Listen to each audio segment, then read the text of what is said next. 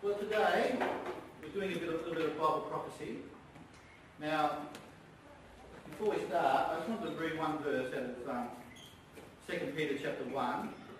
And it says here, "We have also the more sure word of Bible of prophecy, whereunto you do well that you take heed, as unto a light that shines in a dark place, until the day dawn and the day star arise in your heart." Now, prophecy here, it says, is given as a light in a dark place. So it's one of those things that it's good to be aware of aspects of Bible prophecy, because they're very good at demonstrating that God, who is the God of the universe, because the Bible says in Isaiah, that it says, God says, "I am God, there is none else," declaring the end from the beginning. God does this for a reason, so that we can then go out and use that as a light for people who are in darkness, to show them that our God is God.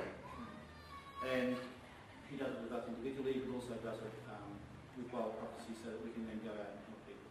So I'm hoping that the information that you're going to see today, I know you won't be able to capture it all, but we're videoing it, and it's a really interesting topic in the scriptures. We've talked about the prophecies of Daniel before, but this is probably going to be a little bit different than you've seen before, and hopefully be useful to you. Who was Daniel? Daniel was one of the four great prophets. Now, four great prophets, when the Bible talks about that, we're talking about Isaiah, Jeremiah, Ezekiel, and Daniel. Though Daniel, not once through the book of Daniel, was called a prophet. And I was remarking to Julie yesterday, it's interesting that the way in which these people prophesied, three of those prophets prophesied openly, and a lot of his prophecies came through interpretation. So there, in those four great prophets, we see in the spiritual gifts we have prophecy and interpretation, and it's an interesting aspect as well. Most people are aware of Daniel mostly through the Daniel and the Lion King, but it's also where he interpreted the writing on the wall for Belshazzar the king, and also he interpreted Nebuchadnezzar's dream of the great image. And there are a few of the highlights of Daniel's time, but what we're going to look at today is a dream that Daniel actually had about four beasts, or a succession of beasts that would rise upon the earth. His life and his prophecies are recorded in the book of Daniel. He was descended from one of the noble families of Judah and was born in Jerusalem around about 623 BC.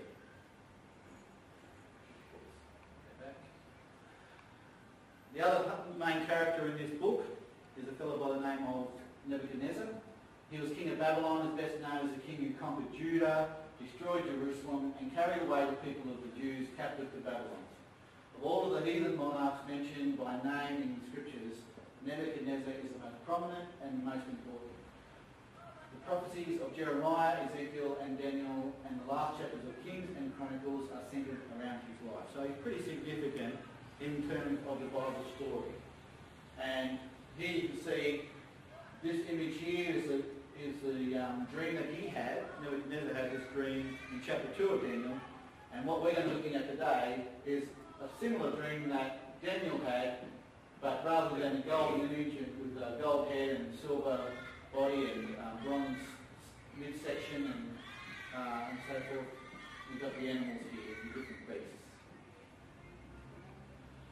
Now, this is a bit of a chart I put together, just to, I guess, help put all this together.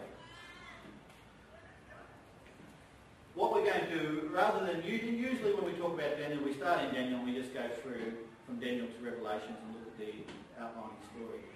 But I was thinking about why Babylon was so prominent.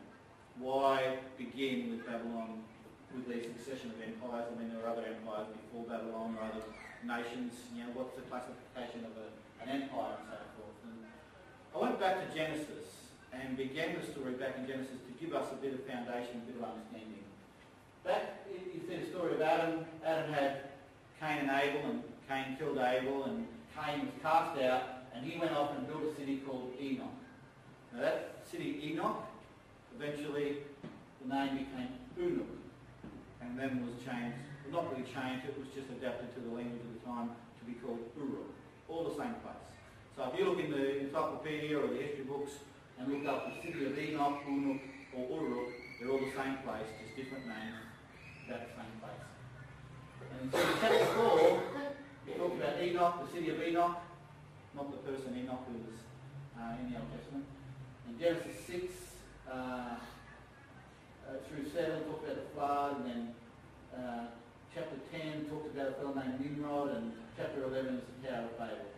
But Cain, and when he went to set the city up, there was an establishment in this city of a religious concept which was basically Baal worship. They worshipped the sun and the moon. And that was very prominent in Babylon. And what we're going to see throughout this story is that the city of Babylon really was founded, the foundation was built in this area here. By when Cain was cast out of the garden and he established a city here. Adam and Eve also had another son called Seth. And through that line came Noah and Shem and Japheth. Through his line came Ashkenaz. Now, over in Russia today, they would say that the Jewish population of Russia, about 95% of those are what they call Ashkenazi Jew, or descended from Ashkenaz. So they're a Japhetic Jew. So 95% of the world's Jewry would be classified as Ashkenazi Jews, so they're from Japheth, not Shem. So when we talk about the term Semitic, it's actually misnomer. Most of the Jewish people in the world today are actually descended from Japheth, and they're not Semitic at all. Shem's descendant was Abraham, through which we had Isaac and Jacob and the 12 tribes and so forth. And anyway, we're going to be concentrating just mostly on the red section today. I don't want to get sidetracked onto the other sections. We're going to do that later on in the year. Going back to Adam and Eve, look here in Genesis chapter 2, verse 15. The Lord God took the man and put him into the Garden of Eden to dress it and keep it. And the Lord God commanded the man, saying, of every tree of the garden you may eat freely, but of the tree of the knowledge of good and evil thou shalt not eat of it. For in the day that you eat thereof, thou shalt surely die.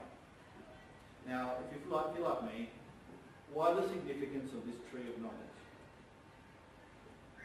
And I'm putting to you here is that eating from that tree of knowledge, Eve, what she is doing, and Adam, are in effect saying that they are able to take in of that knowledge of good and evil, make the distinction between right and wrong, and choose to do right. That's what they're proposing to God by eating that fruit. They're saying, I can eat this fruit, I can have the knowledge of good and evil, and I can handle it. And what God is saying to them here is that if you eat this fruit, then you won't be able to cope with the consequences of it. And we haven't. We haven't been able to cope with this consequence of having the knowledge of good and evil. We haven't been able to deal with it. So what has happened as a result of this is that the predominant world religions today are what we would classify as ethical humanists. In other words, man determines truth. For the Muslims, they write a book of law, and if they keep those laws to the standard, then they will have the reward. Jews the same. They keep the law, and they will be saved by virtue of them keeping those laws. And the same with the Hindus and most of the Christian religions, unfortunately, have gone down the same road. It's the salvation of works, which is really where they've stuck themselves now. The moment ethical humanism is just saying that we are able to determine our own ability to be with God, determined by our actions or our ability to keep our works. Genesis chapter 4, we go down a little bit further. I'm building a bit of a story here, but you'll see where I'm going with it as we go through. And in the process of time, it came to pass that Cain brought of the fruit of the ground an offering unto the Lord, and Abel he also brought of the firstlings of his flock. Now the standout point to me is that what Cain has offered here are the works of his hands, as opposed to what Abel offers, which is the first fruits. The actual word there is the same word as birthright. In other words, Cain is offering something that he can do for God, and Abel is offering something that God has done already by, God created that animal. Very big difference there. And what happened, we all know the story, Cain kills Abel eventually. But when God was displeased with Cain, and Cain was upset about this. We read in verse 7 just here, right? If you do well, shalt thou not be accepted. And if you do not well, sin lies at the door, and unto thee shall be his desire, and thou shalt rule over him. Which is a little bit hard to read in King James, so I looked at the Amplified. It says, if you do well, will you not be accepted? And if you do not well, sin crouches at your door, its desire is for you, but you must master it. Now, for me, that's a bit of a warning. That if we go along the lines of thinking that our salvation is a function of our works, by pleasing God through how good we can be, then we are making a rod for our back. And we're giving ourselves a burden that we can't cope with. And this is what God is explaining to Cain. And then Cain gets angry, goes and kills his brother. Verse 16, and Cain went out from the presence of the Lord. This is Cain's punishment for killing his brother. And dwelt in the land of Nod on the east of Eden. And Cain knew his wife, and she conceived and bore Enoch. And he built a city and called the name of the city after the name of his son, Enoch. So, as you can see here, you study it for yourself. But Uruk, a study of uniform scene soon revealed that this could equally be pronounced Uruk, which is recognised at once by Sayce, who's an archaeological historian, and many others, as identical with the biblical word Enoch. So we see here, this place here is where Cain was cast out to, the city of Enoch. Archaeologists have said that this city is the oldest archaeological dig on earth of a city. They estimate that there was around about 50,000 people living in this city.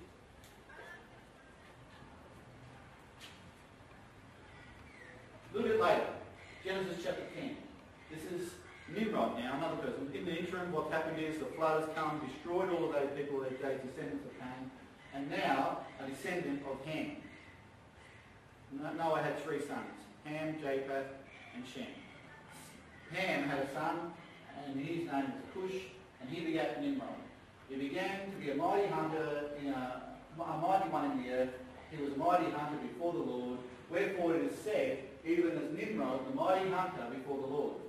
And the beginning of his kingdom was Babel and Erech, Akkad, Calneh in the land of Shinar. Out of that land went forth Asher and built Nineveh and Rehoboth and Calah and Rezin between Nineveh and Calah, the same as a great city. Now, this city here, Erech, down here, again, it's the same place. And it's in this place, Erech, is this massive mound that they call a ziggurat, that they believe may have been the Tower of Babel of biblical times. So we're seeing a bit of, just to recap, we're seeing a bit of a picture here. Cain, or so Adam and Eve eat of the fruit of this knowledge of good and evil. Cain then goes about, sets about to please God through the work of his hands, and kills his brother and is cast out of the garden. Then he goes and builds a city. In this city that he built, this religious concept comes about where they can please God through their works. They worship God as the sun and the moon. And from this, seven other cities develop that all have a similar Baal worshipping theology. So what we've seen occur here, just in recap, Cain has come out, built this city. The city has been destroyed by the flood, rebuilt again by Nimrod, and the name of it now is called Erech. And this has all taken place. And then, out of this city, in 1921 BC, we see Abraham is called out of the city to go and build in tents. And God says he's going to build him a city. And God's city that he's building is what we are. We're the culmination of that. And then the Bible story follows this track here. So what we're looking at today, this is just a bit of the preamble, I guess, but the Bible story follows this line down here, just the events surrounding the nation of Israel. Then all of a sudden, in the book of Daniel, God all of a sudden goes back and picks up the story where it left off here, in prophecy, and gives us an outline of what's going to happen with the world that we're living in. Because all the way through the Old Testament of the Scriptures, you read about the nation of Israel. And there are little bits where he talks about different nations and kings and so forth. But Daniel is really just giving us in prophecy an outline of what's happening in the rest of the world. Because God's not that interested in what's happening in the rest of the world. He's only interested in how it affects us. When I say us, I mean his children.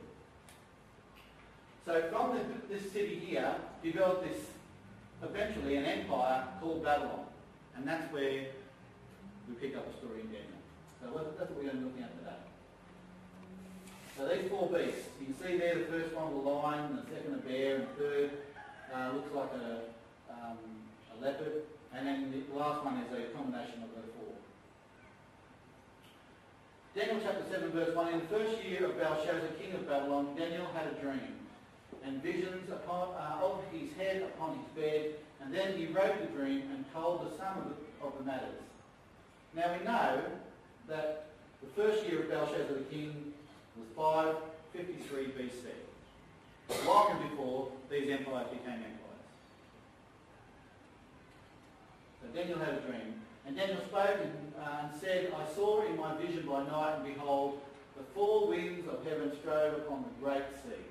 Now when we talk about the great sea, what we're talking about there is the Mediterranean. So we're talking about these empires stemming from around the Mediterranean. And four great beasts came up from the sea, diverse one from another. And these great beasts, which are four kings which shall arise out of the earth. So he's actually interpreting for us the meaning of these dreams. We don't have to try and apply it to this or that. The Bible does that for us very well. So we see here that these dreams, these four beasts, represent four kings or kingdoms upon the earth. And when we look back in the history books, we see that from 612 to 539, we have this Babylonian Empire, stemming from the Mediterranean and encompassing all of the Holy Lands, going right down to here. And then eventually in 539, they were taken by the Medo-Persian Empire. They reigned until 331, and then came Alexander, the Grecian Empire. They then came there and came in very quickly and took over the empire there and expanded even further right up as far as India. And then eventually in 168 came the Roman Empire. So in this small section of Scripture, God is just covering a massive part of world history. Absolutely talking about four massive empires in the scope of the world at that time. So we're just going to quickly look at each of those empires. The Babylonian Empire. The first was like a lion and had eagle's wings. I beheld till the wings thereof were plucked, and it was lifted up from the earth, and made to stand upon its feet as a man. A man's heart was given to it. Notice here, you see this lion with wings. That was actually one of the big monographs on the walls there in Babylon, the city. They were known for being this lion with eagle's wings. So it's apt that the Lord would describe him in this fashion. Bearing in mind again, this dream occurred in 553 BC. So it's quite an interesting thing that God would describe all these empires that would come in the next 1,000 years so detailed. Babylon was a great city of over 1 million people. We know about it from the Hanging Gardens of Babylon, one of the 7 wonders of the world. We're talking about a massive, self-sufficient city. The walls were absolutely huge, impenetrable. The towers where they would guard the city walls were so high that enemy arrows couldn't even reach as high as the towers. It had a river, the Euphrates River, running through the middle of it. It had fields, it had agriculture, it had every resource inside the city. It could withstand a siege for as long as the siege could last, because they were completely self-sufficient. So in its day, it was quite an unbelievable city. People would have went there in absolute awe when they walked through the gates. And they would never have thought that it would be able to fall. The Medes and the Persians. So we see here in verse 5. And behold, another beast, a second like a bear, and it raised itself up on one side, and it had 3 ribs in its mouth between the teeth of it. And they said thus unto it, Arise, devour my flesh. So we don't know later on we're going to talk about it, but we know it's talking about the Medes and Persians, how that they came in and took Babylon. Quite an amazing concept that they would take Babylon in one day. And what they did was that they came in built these causeways and dammed up the river Euphrates and came under the walls. Quite an amazing thing that they would be able to do that. Raised up on one side, we know that Cyrus was stronger. Medes and the Persians were Cyrus and Darius. And we know that Cyrus was the more stronger of those kings. And three rivers, talking about Lydia, Babylon and Egypt, these were the three kingdoms that they conquered. So at this stage, Egypt had been a massive power for a long time, and for them to conquer Egypt was quite an undertaking. And they did out much flesh. In other words, they obtained much territory. So you can see here, Babylon sitting on the Tigris and Euphrates River, and as the Euphrates went through, they were just able to go onto the walls. Now Cyrus, we read here, Cyrus by name, Cyrus the Great, was born in 590 BC. So he was only just born when that prophecy was being given there by Daniel. And in the Bible, Cyrus was named as the liberator of the Jews. And this is what happened. He did actually come in there and allow the Jews to go back and rebuild the temple after Nebuchadnezzar destroyed it. This just sends chills down my spine when I read this. This is written in 690 BC. So 100 years before Cyrus was actually born. And 140 years before these events actually occurred. We read in Isaiah 44, "Thus saith to the deep, be dry, and I will dry up thy rivers." That saith of Cyrus, "He is my shepherd, and he shall perform all my pleasure," even saying to Jerusalem, thou shalt be built, and to the temple thy foundation shall be laid. That is just an astounding prophecy, isn't it? In 690 BC, he's saying here several things. The river's going to be dried up, talking about Babylon. That Cyrus, he's naming here, before he's even born, Cyrus is going to be used by God. He's going to perform his pleasure. He's going to allow, saying to Jerusalem, thou shalt be built. Jerusalem hasn't been destroyed yet. And to the temple, thy foundation shall be laid. The temple hasn't been destroyed yet. This might be quite perplexing for Isaiah writing this down, reading about this, that when, how can you comprehend what he's written? It's quite amazing. Next chapter it says, "Thus says the Lord to his anointed, to Cyrus, whose right hand I have holden, to subdue nations before him. I will loose the loins of kings, to open before him the two-leaved gates, and the gates shall not be shut. I will go before thee to make the crooked places straight. I will break in pieces the gates of brass and cut in sunder the bars of iron. And I will give thee the treasures of darkness and the hidden riches of secret places, that thou may know that I, the Lord, which called thee by name, am the God of Israel." Cyrus only knew that God had actually said these words. It's quite amazing. Verse 4, "For Jacob my servant's sake, and Israel mine elect, I have called thee by name, I have surnamed thee, though thou hast not known me." So that to me is a quite amazing prophecy. And really, just take a second just to consider these words here. This is just after these words are written, God makes this statement. "Remember the former things of old, for I am God, there is none else. I am God, there is none like me, declaring the end from the beginning, and from ancient time things that are not yet done, saying, my counsel shall stand, and I will do all my pleasure." So in the preceding two chapters, God has just outlined how he's going to use Cyrus to go in and destroy Babylon, was going to allow the temple to be rebuilt, allow the Jews to return back to Jerusalem again, and it's all there played out before us. Really, when we talk to people, I don't know why people don't respond to this. I think it's an amazing thing that deserves a considered answer.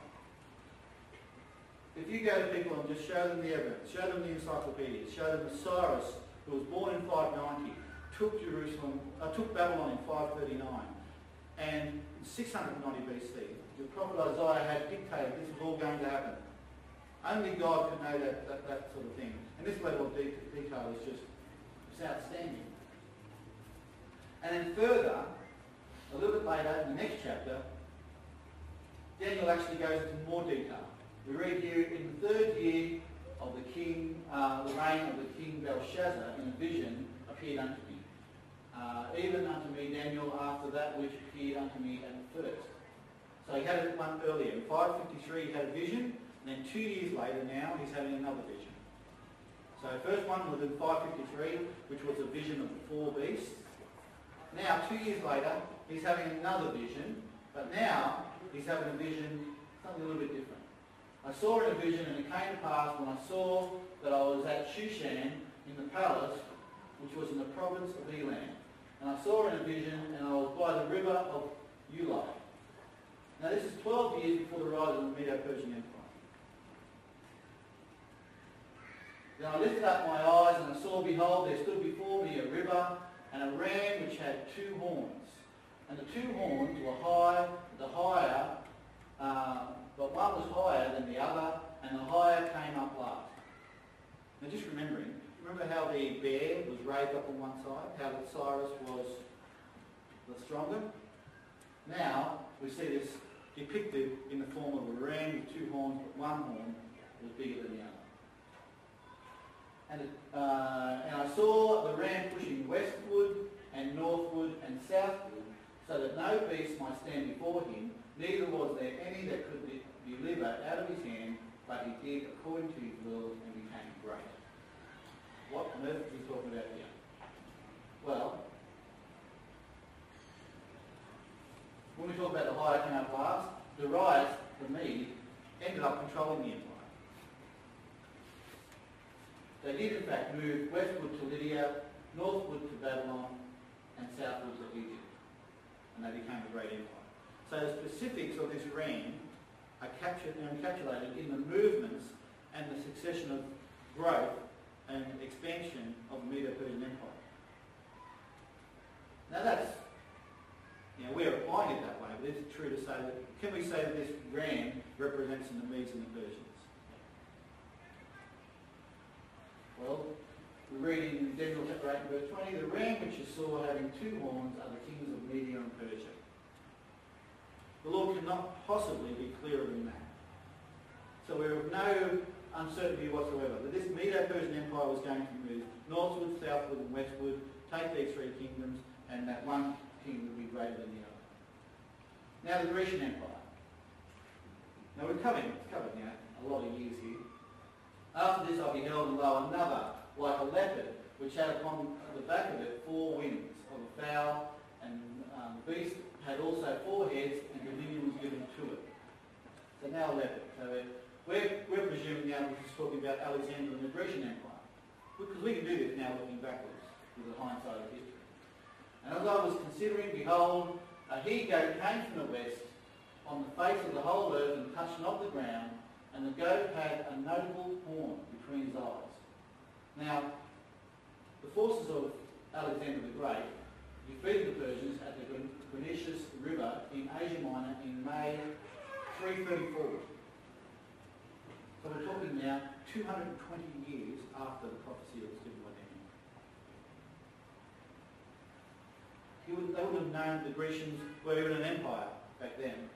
They weren't an empire.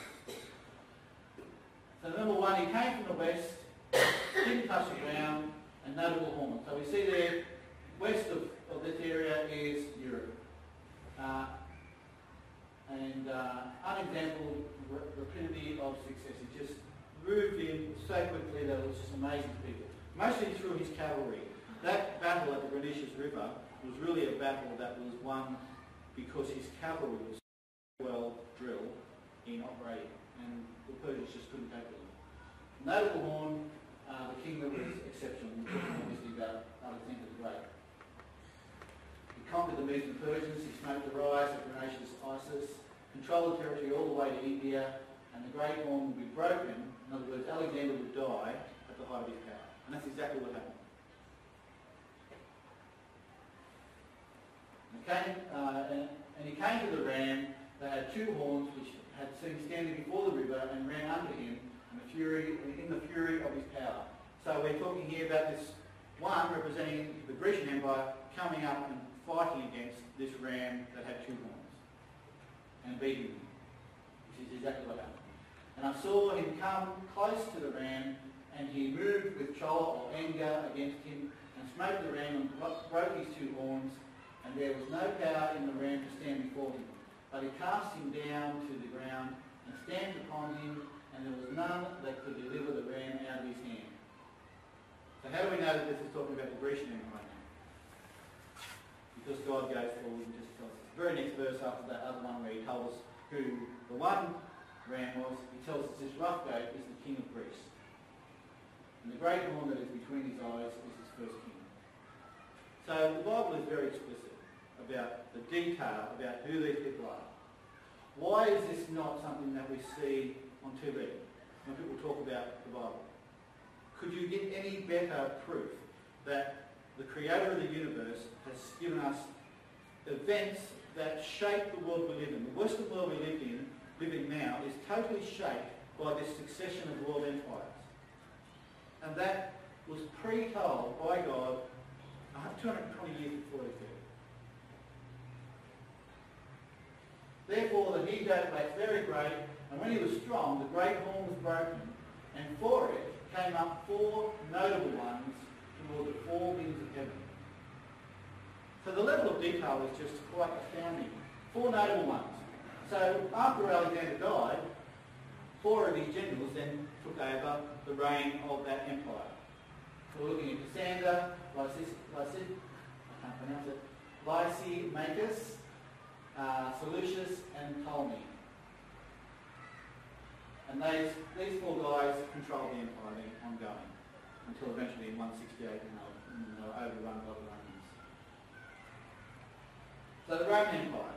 It's interesting also is in the years before this, between 168 going back to 331, that was what was called the Hellenization of that area. And in that was all of the land of Judea had become Hellenized, so the Greek language was very prominent when Jesus came around. And one of the interesting aspects was that one of the reasons why the Romans actually got involved in it was because the people of the Jews that were there, that were so corrupt, they were trying to get the Romans to come in and fight against the Greeks to get them out, so that they could have some power, which didn't fare well for them anyway. Now verse 7 of Daniel 7, after this I saw in the night visions, and behold, a fourth beast, dreadful and terrible and strong exceedingly, and it had great iron teeth, and it devoured and broke in pieces and stamped the residue with the feet of it, and it was diverse from all the beasts that were before it, and it had 10 horns. So it was a combination or a composite beast having the features of all of the previous, which when you add them all up, it's interesting that it had 7 heads, 10 horns, and feet like a bear, and body like a leopard, and a head like a lion. And it's quite interesting when you think about this in terms of this story as it gets developed further in the book of Revelation, because this beast, if you can remember what it looks like, 7 heads, 10 horns, it's mentioned several times in the book of Revelations, so that we of no uncertain terms about what it's talking about. Because this Roman Empire, this fourth beast that took over from the Greeks, it spanned all of this area here. But it went through a bit of a transformation to become this. Identical, just different names. We read in Revelations where the story then is picked up by John. And I stood upon the sand of the sea, and I saw a beast rise up out of the sea, having 7 heads and 10 horns. There we have it. 7 heads, 10 horns. So we know what it's talking about.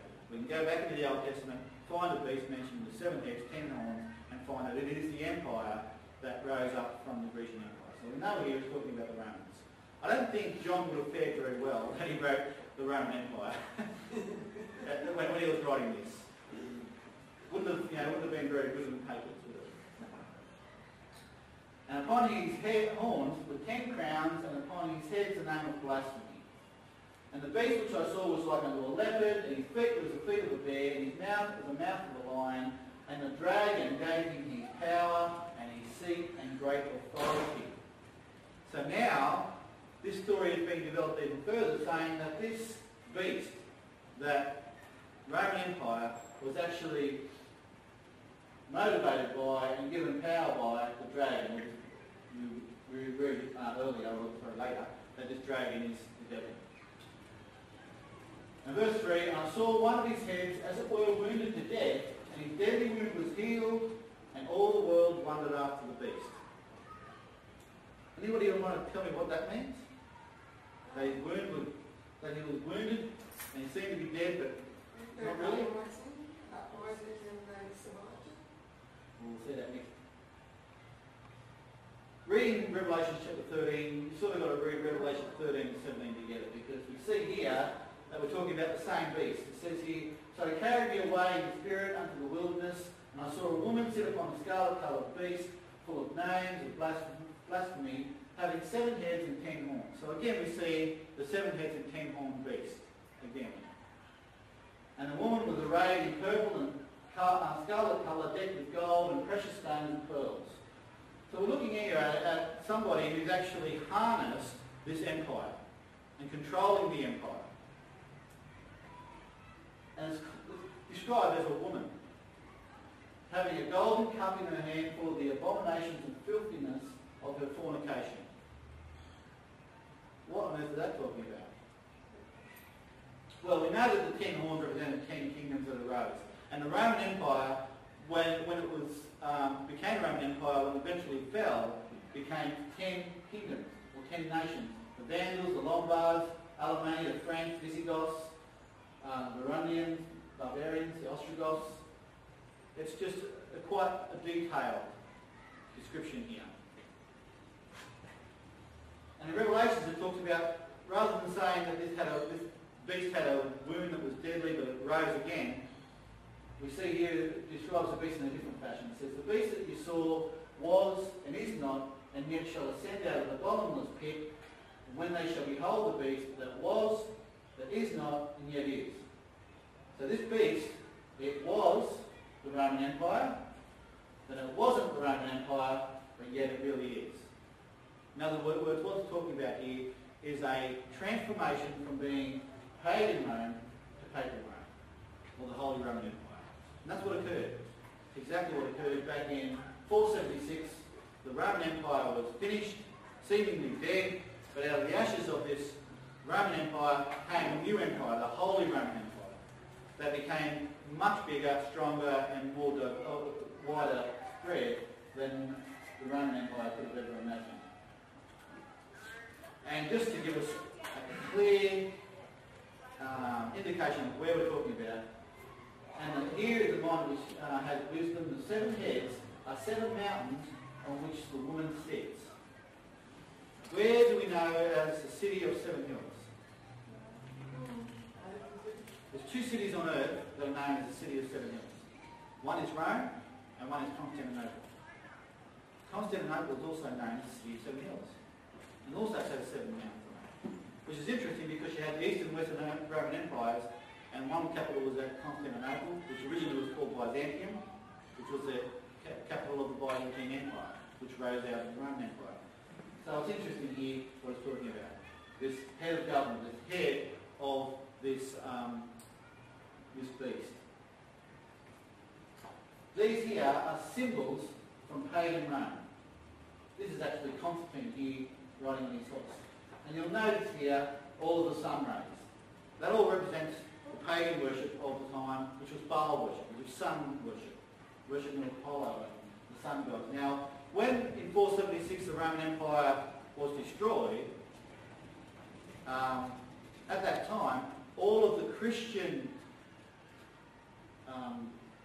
apostles and so forth had been given all of the names of all the pagan gods and names and so forth had taken on Christian names. So all of a sudden, statues that used to be of Apollo now was Peter the Apostle.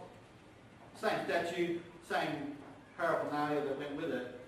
This is exactly what occurred. So all of the pagan religion of those empires.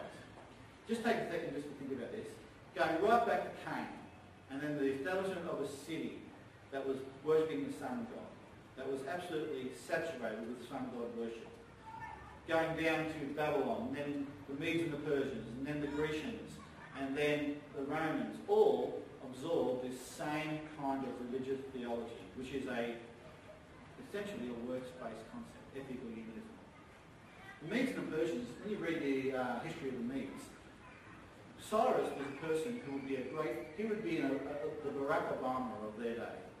He was a great speaker, and he won people just by giving them great promises of affluence and prosperity. These people, we have this picture of these barbarians. They weren't always like that, especially with Cyrus. He was quite a speaker, and actually people were so sad when he died because they felt that he had made life so much better. That is a symbol of sun god. That is the Baal altar, and immediately when we think of Baal, we think of, back in the days of Elijah the prophet. That there is the Vatican from space. The Vatican from space looks like a massive big Baal altar. That is a symbol of Baal worship. The rays of the sun emanating from this circular one here. So this thing here, we're going to see later, I've got a lot more images of Baal worshipping, but essentially you'll see that all the Baal statues from 2000, 3000 BC, 1900 BC, in Israel from 600 BC, all look like that.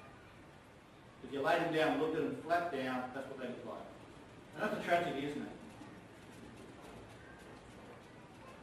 Here is a statue of a sun god, high priest, from 2100 BC. I'm not sure if you can see that clearly here, but I've shown you here. Along the hem of his dress, all the sun rays, just like the Pope has. His hat, with the bit hanging down the back here, just like the Pope's crown with the bit hanging down. Here with the sun, just there, just like on the hat the Pope wears. On his arm, he has this here, this sun rays on his wrist, representing the sun god. And here you have this cross around his necklace, and he's got it all over him, the same cross. We know it's the Maltese cross. Again, you see the Baal symbol all over the place. You can go down into Wollongong, go to any Catholic church with this, and go and see it all over you see it everywhere. It's quite amazing. It absolutely saturates all of the churches. And Church of England isn't any different. You go there and you see it similarly some way. Here's an old statue of the high priest of Baal worship, as it was in those cities that Nimrod built, those 7 cities of Babylon. And you see here the Pope with the sun on his wrist, just like him. You can see the cross the same, and all the other stuff. I don't need to go into it, but they didn't have digital photography back in those days. But if you could take a photo of a Baal priest from back in those days, I don't think you could distinguish it that far removed from what the modern day popes look like.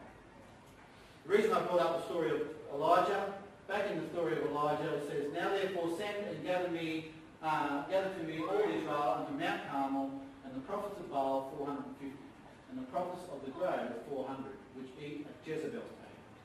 So I was talking about all these prophets of Baal who eat at Jezebel's table.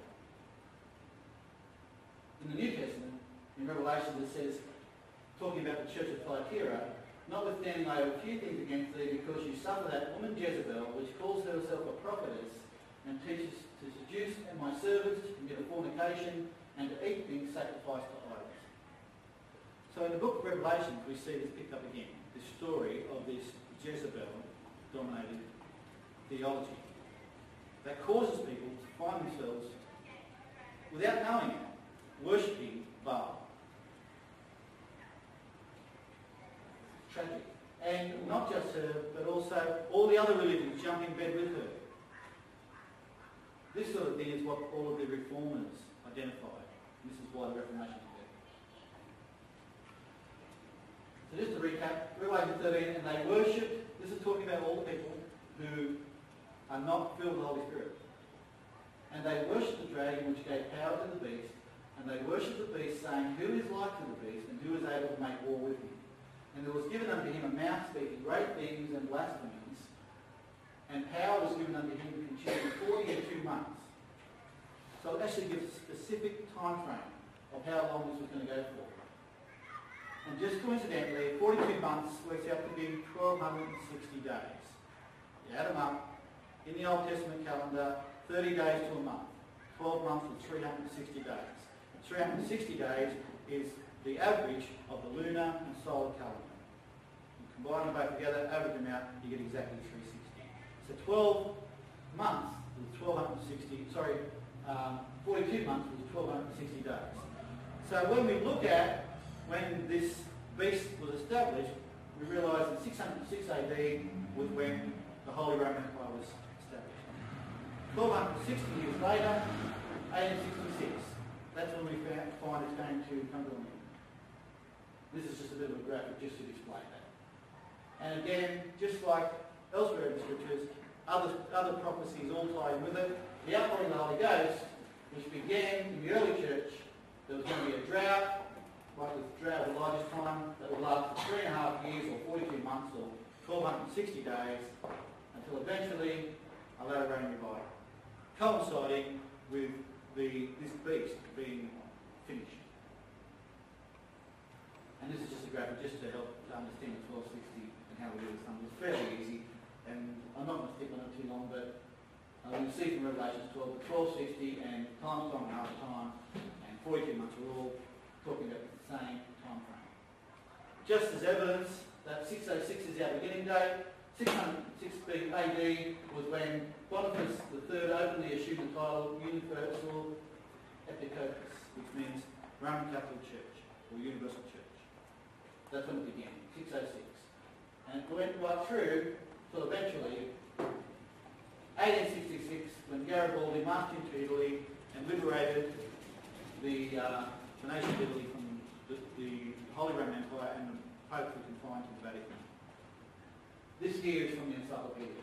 In December of 1866, the last of the French troops departed from Rome in spite of the efforts of the Pope to retain them. By the withdrawal, Italy was freed from the presence of foreign soldiers for the first time in probably 1,000 years.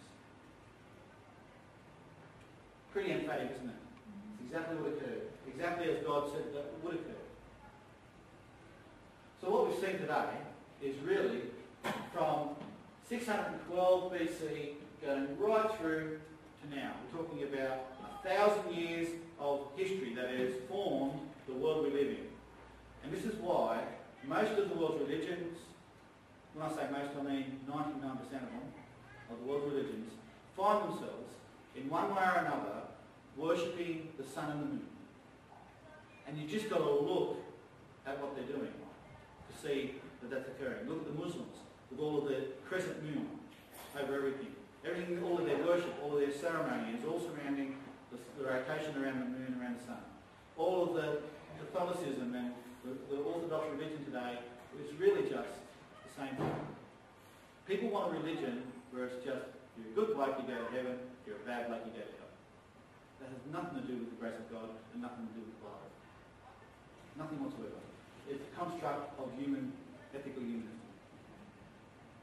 If you ask the bloke across the road, he just wants to be left to his own, and what he determines is a good bloke, then that's a good bloke.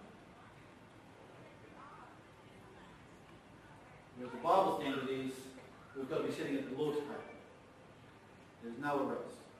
There's the Lord's table, and that is it. And the only people that sit at the Lord's table are people who are filled with the Holy Ghost. As far as the rest goes, the Bible says that they'll be judged by their works. And the Bible also says that they'll reap what they sow. So most people in this world, unfortunately, believe that they'll be judged by their works. And according to their own opinion, they think, well, I'm a good bloke. When I borrow my lawnmower, I take it back at the right time and everything. I'm a decent bloke, I'll be okay. And the expectation is I'll be judged by my works and I'll be okay. And that's what they'll reap. They'll reap judgment of their works. And what happens with those people is really not our area. Our area is the preaching of the gospel and the preaching of the Holy Spirit and the sacrifice that Jesus made for us on the cross. so that we can actually be filled with the Holy Ghost. And the end, that stone that smote the image in chapter 2 of Daniel, that eventually is going to become a great kingdom and fill the whole earth. We're talking now about the church. So I think I'll just leave it there. I know it's a lot to take in, but it's really quite an amazing set of prophecies that just outline history before it ever happened. And the more you get into the details, the more amazing it is. The story of Elijah itself will take a couple of days for us to get through. It's just an amazing story. If you don't know it, Elijah pronounces there's going to be a drought. And the drought will last for 3.5 years, which is exactly 1,260 days. A day in prophecy is like 1,000 years. Oh, sorry, 1,000 years. A day is like a year. So 1,260 years, Elijah was talking about a drought that would last that long. Spiritual drought. We sang that song earlier. The outpouring of the Holy Spirit like rain. It's the same thing. Elijah was pronouncing that because of these prophets of Baal coming in, there was going to be a drought for 1,260 years. But then there was going to be a massive outpouring. And that's what we're witnessing now. We're seeing people come out of the churches, getting filled with the Holy Spirit, realising that the tradition and the religion is not of God. And that's what we need to tell people and let them know about. Amen. Amen.